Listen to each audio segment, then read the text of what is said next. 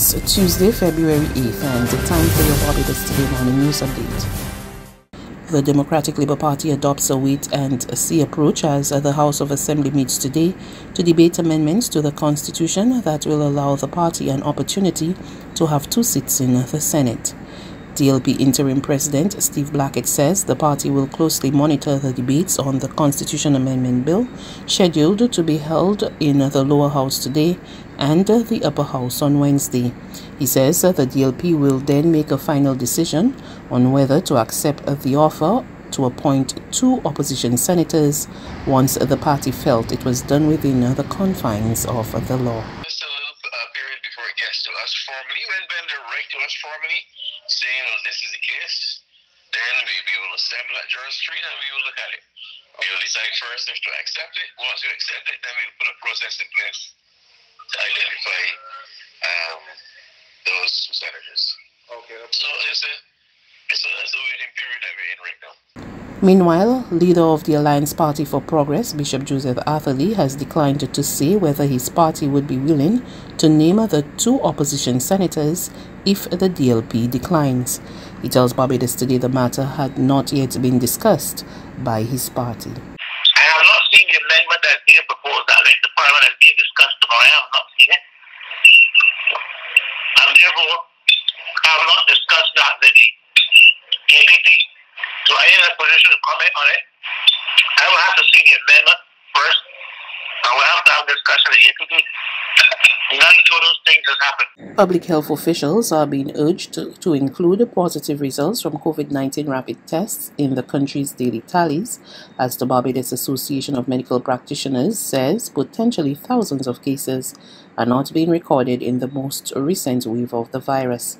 BAM's Public Relations Officer, Dr. Russell Brooms-Webster, tells Barbados Today that while guidelines were established last year for the use of rapid tests as a tool to quickly identify and care for infected people, a positive result is only recorded after confirmation from a PCR test, even when the rapid test is conducted at a public healthcare facility. Rapid testing is not included, even when it is done officially and essentially, it all has to be confirmed by PCR. We're only using PCR tests when we report our positivity rates and so on. One of the many other countries, there's been a move toward to try to identify all persons who are testing positive. So you can see that there's already a delay when that happens. And while confirming the test will be necessary, we can feel pretty comfortable that a symptomatic person who tests positive on an appropriately administered and verified rapid is generally going to be infectious for COVID-19, especially in the context of limited resources in a situation where we have significant community transmission, with almost 12,000 people being in home isolation and probably maybe 20,000 or more who may be in quarantine. The Barbados Union of Teachers wants government to urgently address outstanding issues plaguing the school system as teachers and students prepare to return to face-to-face teaching on February 21st. And against the backdrop of last weekend's protests by parents and students over the delay of the full reopening of schools, BUT President Rudy Lovell said that while educators are not opposed to returning to the classrooms, they want to ensure this is done within a safe environment as COVID-19 continues to impact the country. The Barbados Union of Teachers emphasizes with parents at this difficult time. We want to reassure the public that teachers are willing to get back to the classroom for face-to-face instruction, but only when it is safe to do so. Teachers are parents too, and we understand the challenges. However, we are sure that everyone understands our desire for safe spaces for the benefit of the teaching and learning process. To this end, we support the call by the Ministry of Education, Technological and Vocational Training to continue the dialogue on a return to face-to-face classes. The BUT would like the provision of masks for teachers and for those students who cannot afford to purchase them. Cloth masks were previously provided. However, this time we are requesting N95 or KN95 masks. We would also like to ensure that school plants are properly outfitted to face the challenges that can result in a return to school with the presence of COVID-19. Lovell said he's looking forward to teachers' unions meeting with the Ministry of Education later this week on the matter of a safe return to this classroom setting.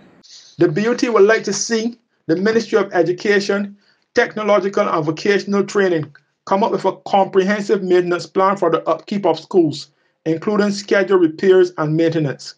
The BUT is also interested in the development of a learning recovery plan to assist students in recouping some of the learning time lost over the past 2 years. As a union, we will be focusing on professional development to enhance the abilities, skills, and knowledge of teachers, as this can only enhance the teaching and learning process. There's regional and international news after this short break. Hi, I am Onika.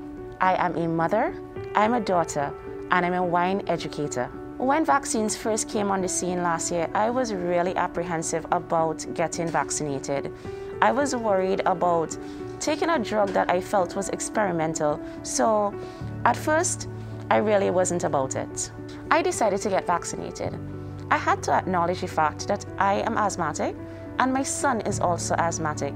I have a career in wine. We depend on our senses, and I decided that I did not want to risk it for being afraid of taking a vaccine.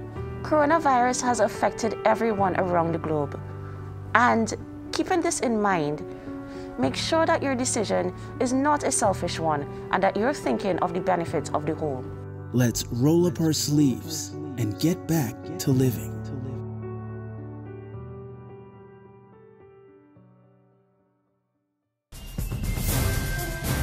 Centers were also permitted to stay open, with officials citing the importance of the social development of toddlers. The education sector has moved to virtual avenues to continue the learning process. Minister for Education Sean face-to-face classes were suspended for 3 weeks as the fifth COVID-19 wave disrupted operations, with a number of educators contracting the virus. Officials allowed grades 6 and Form 5 students to continue in-person classes in preparation for pivotal exams. Early childhood development centers were also permitted to stay open, with officials citing the importance of the social development of toddlers. The education sector has moved to virtual avenues to continue the learning process. Minister for Education Sean Edward lamented the challenges associated with online platforms. I must say that I'm very happy that our students are back in school this morning, all the grade levels. This is what the Ministry of Education has been asking for. I'm on the record as stating that this is the preferred modality. We know that COVID has posed a challenge, and I've alluded to the fact that managing the education system in a COVID-induced environment has been a bit challenging, and so we have had to resort to the online platform. That has had we've had our challenges with that. It is not having the desired effect, and any opportunity to get our children in school is something that the ministry welcomes. So for me personally, this morning, the students from kindergarten all the way to Form 5 are in school, and we're hoping that we will continue to manage the situation in country so that there can be very few disruptions moving forward. And finally, the World Health Organization's COVID-19 technical leader, Dr. Mariah Van Kerkhove, reports that there has been a sharp increase in deaths around the world as a result of the virus in the last 4 weeks. The WHO official said, as such, it is critical that countries not only increase vaccination coverage to protect people's lives, but also to reduce the spread. The global situation with COVID is very dynamic. We are seeing a record number of cases being reported to WHO each week. Every day, between 3 and 4 million cases are being reported to us, and we know that this is an underestimate of the true number of cases. What is extremely concerning is that we are seeing increases in deaths, and in the last 4 weeks alone, we've seen a sharp increase in deaths around the world. Omicron, the latest variant of concern, has quickly replaced Delta, the last variant of concern that was circulating globally, and this has happened very quickly. We've seen a very sharp peak in cases around the world, but not all countries have peaked in terms of their cases. And as I said, the deaths are also increasing as well. That's news. But for the very latest, visit us at www.barbadostoday.bb. You can also subscribe to our e-paper, email updates, or like us on Facebook, and sign up for our breaking news alerts via WhatsApp. We're also on Izumi Media in bus terminals, as well as screenplay at supermarkets and gas stations near you. And you can also hear us on Mix 96.9 FM and Capital Media HD 99.3 FM.